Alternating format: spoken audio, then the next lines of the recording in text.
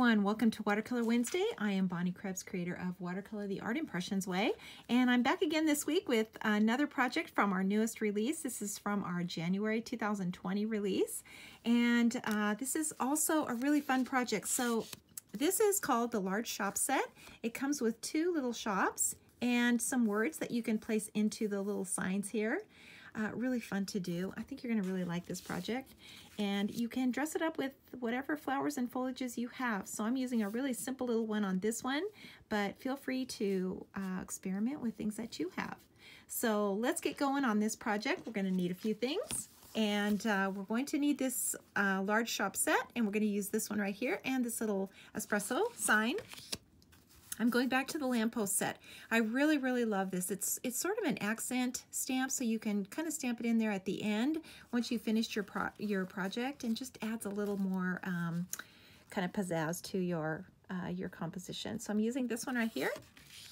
The new Wrought Iron Set. I love this set, and I love it because you can stamp over the top of everything. So once your project is finished, you can add a little table and chair set to your composition. It's so cute. You don't have to mask anything, so super easy. We're also going to use the mini flower set, so this little guy right here. And then in the basic set, the grass, this is the basic foliage set, and the flower set, the little filler flower, the daisy bunch. Okay, so that is all we need, and we are ready to get started with this little project. So we're going to start out by inking that basic image, and we're going to use two colors, so the dark brown and the blue.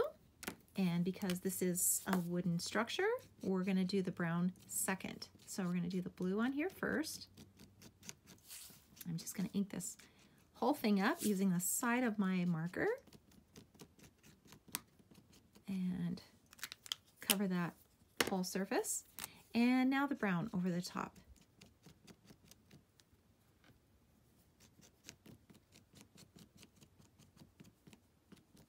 Cover that all up. And I want this pretty light, so I've used some really light colors on this project, and so I want to stamp it off. Make sure that I'm not getting too much ink on there. So now I can stamp it onto my watercolor paper. And there we go. That's just about perfect. So the next step is always to dip your brush in water, which I'm doing right now, and pinch it off so that it's flat, and start to pull the color out of the lines. I think this first step really builds confidence, because as soon as you start doing this, you see this start to take shape, and then it's like, you know what? I can watercolor. And you know, the hardest part, I think, is that basic image. You know, once you learn how to add the flowers and foliages, you know, it's all the same. We're doing it the same every time, stamping it at a repeat, adding water to it. And once you get that concept, you know, the sky's the limit. And then it's just a matter of trying it with new images. So I think once you get past this first part and see how things are starting to take shape, I think confidence just comes. Okay, so you can see that I have pulled the color out of the lines quickly. Don't have to take too much time on this. And let's go on to the next step. And I'm going to add some color now to my palette, some dark brown for the roof. Some bright blue. This is a number 403. This is really bright. I tried to find the brightest blue I could find. It's almost like a turquoise color. Sort of a beachy color. And when I put this little project together, I was thinking something like you know, tropical, or along a beach, a little shop, somewhere where it's really sunny and warm. And so, you know, tropical colors are turquoise.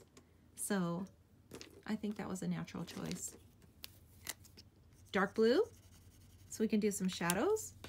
And then black. I usually never use black, and I am using black this time for those stripes on the awning. So I think it's fun to try new colors. I need to get out of my comfort zone sometimes and try new things. So I picked black. Okay, so I'm going to start out now with some shadows in here.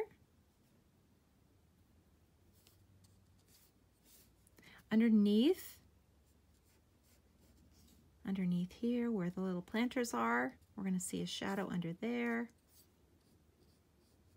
underneath the roof, and then a little bit on this sign.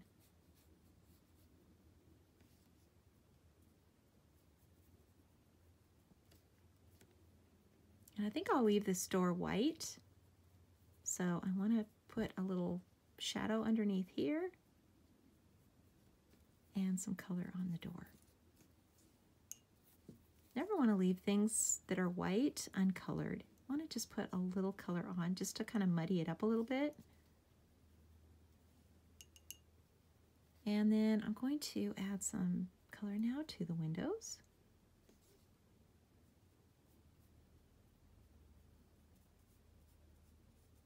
And keep in mind that you're going to put flowers in these planters, so you don't want to get too much color on these windows. You don't want to drop the color down too low is, I guess, what I'm trying to say. I'll leave enough space here. Okay, so let's put some of this bright color now onto this little shop.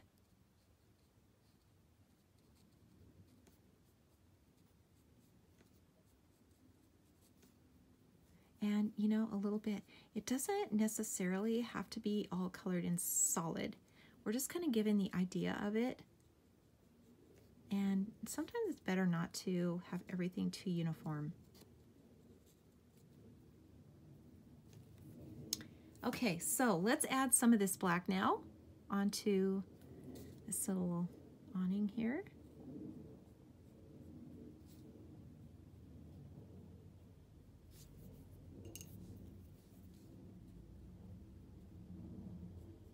Just take your time.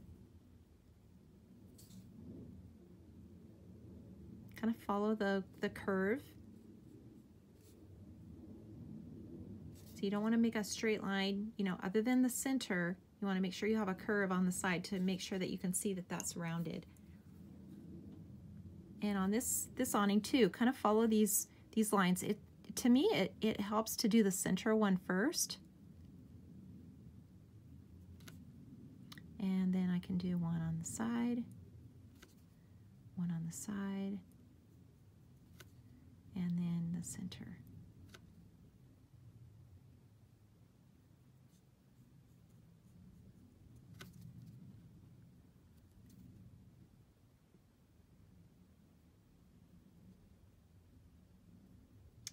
There we go. One more on the side. And we got our little canopy done. Okay, that looks good. So let's continue on here. Let's take some of this brown now and do the roof. And again, I'm thinking this is tropical, so the roof is going to kind of be bleached out, so not too dark. Make sure you leave that highlight on the top. Just a reminder.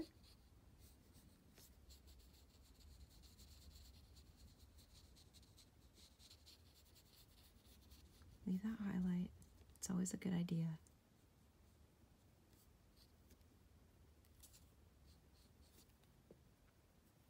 And this in here, of course, is going to be really dark.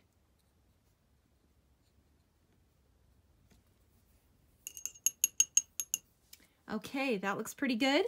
I think I'm going to just darken this little doorknob really quickly. So I'm using my fine tip of that brown pen and really darkening that. Okay, let's go ahead and add our flowers in here. That's going to brighten it up. And I think I'm going to use red. And my little flowers right here. And a green. So we're going to color the bottom. And then the top. And we're just going to just stamp these in here a couple times. And maybe let's go one more.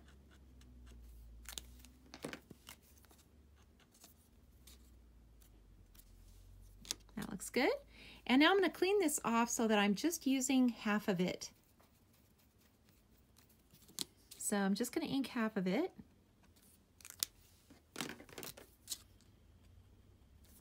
Because I've got a small little planter here. And I don't need that whole thing. And I'll do it again on this side.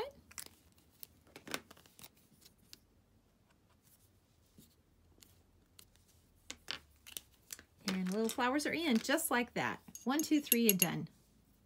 So now I'm going to drag this color down. And you can see there's no line here on the planter, so you're not fighting with that stamped image, that stamped line, and trying to line things up. So you're creating the line with this grass, and I think it's much more natural looking. Clean your brush off, and then just dab. Don't be afraid to go outside of the lines, that's okay.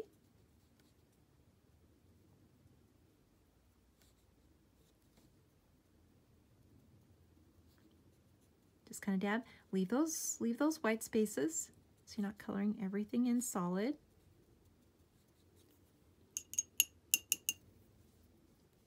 That looks pretty good. I'm just going to add a little more blue now to the shadow. And then under here.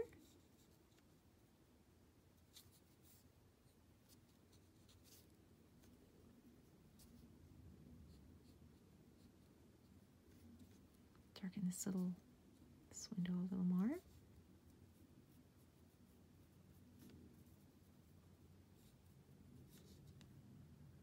And a little bit over here. That looks good, and I think I'll just drag some of this color out. This would be in the shadow here, this little alcove.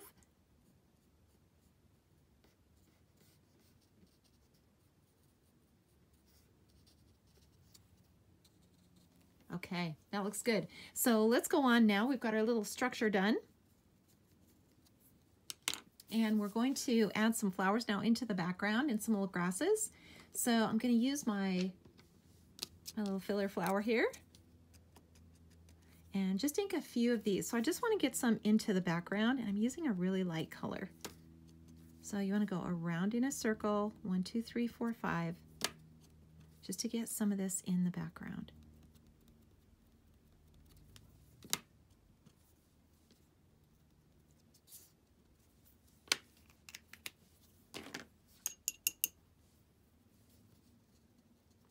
And then add water and soften that all up.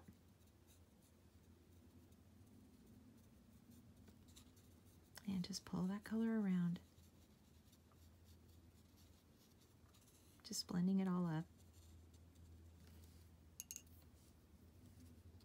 You can pull some of this color now from the little shop. Just pull this out. Okay, that looks good. So I'm going to add some color now to the grass. I'm going to add some grass in here. I'm using a lighter green.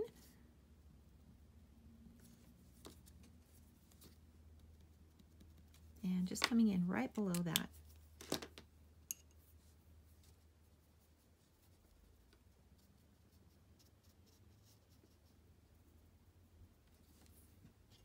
And I think I'll go ahead and put some sky color in here while I'm at it. Really lightly. Just kind of push it around. It's just the idea of the sky. So, you know, just try not to let the sky get out of control. This is just the idea of it. So just a little bit here and there. Don't try to color everything in solid.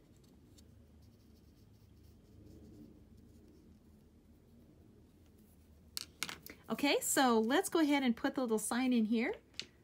I just chose the little espresso, and of course I'm going to use my positioner.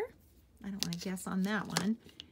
I'm going to use that dark turquoise again.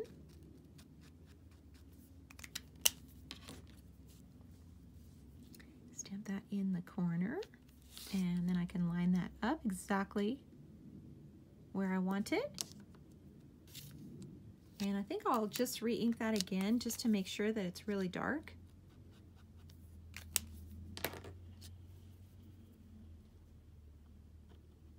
And stamp that in there. Okay, that looks pretty good.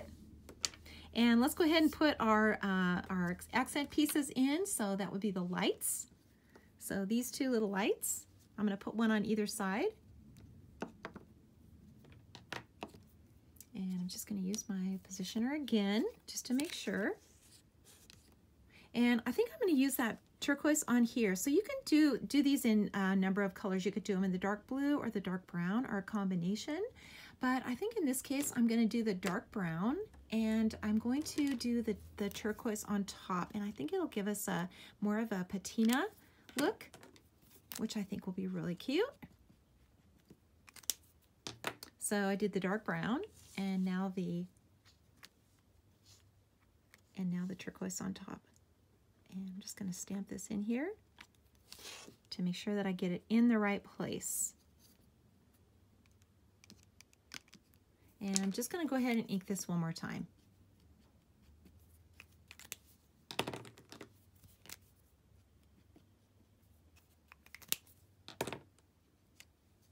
Whoops, I think that moved. So let me make sure I get that in the right place. Looks good right there. And be careful, especially when you're stamping the bottom, because it's a really tiny end and you don't want that too dark. And let's go ahead and put the other one in. And I think I can just tap on that and stamp that in.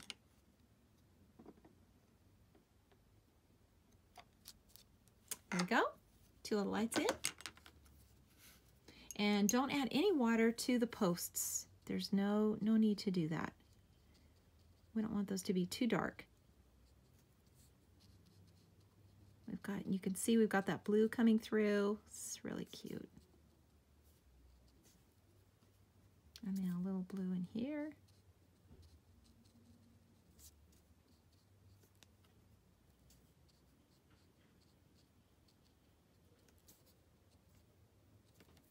Okay, so let's go ahead and put the wrought iron in, and we are finished with this little project. So I'm going to use my positioner again.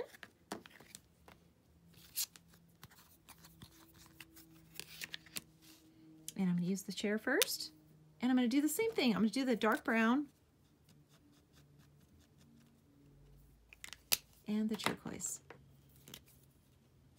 Just right over the top.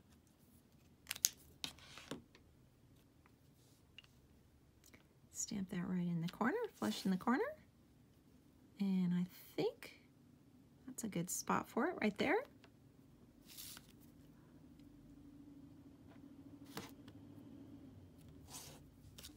That looks good. And then one more, the little table. And I'll just use my positioner again. So again, the dark brown, and then the turquoise on top of that.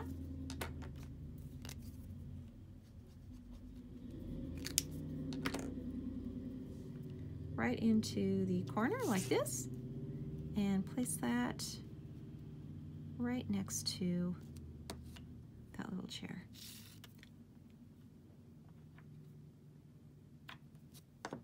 Okay, there we go. And now all I have to do is just add a little water to the tabletop, and you can see it's kind of giving us that old rustic looking kind of patina look. Coloring the chair, and we kind of get a mix of color. Now we need a little shadow underneath here. Don't stress out about this. Just do a little, kind of a little square right underneath the chair, and a little circle kind of right underneath the table.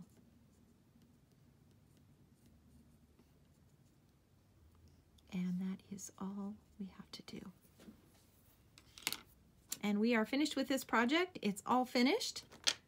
One thing left to do, and that is to sign and date. And put it on a card and give it away. You're gonna make someone's day. Thank you so much for watching. I appreciate it so much. Please give me a thumbs up if you like this video, and I will see you all next week with a new release.